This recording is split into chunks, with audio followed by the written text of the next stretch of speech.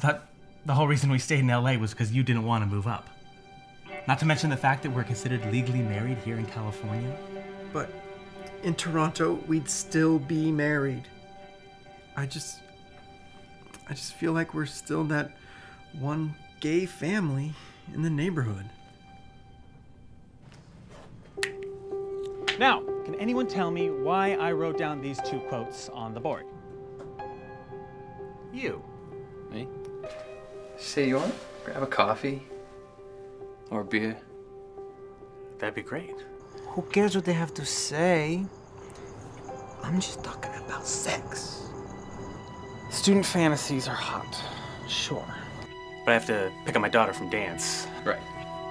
Yeah, you got a family and stuff. And that's why they're fantasies. Reality just isn't the same. Right now, I'm happy being husband and a father. I don't see why your cause is now my responsibility. What responsibility? You're on spring break. Oh, I am? I forgot, since apparently I have to be Betty Draper every damn minute I'm not in school. Uh-huh.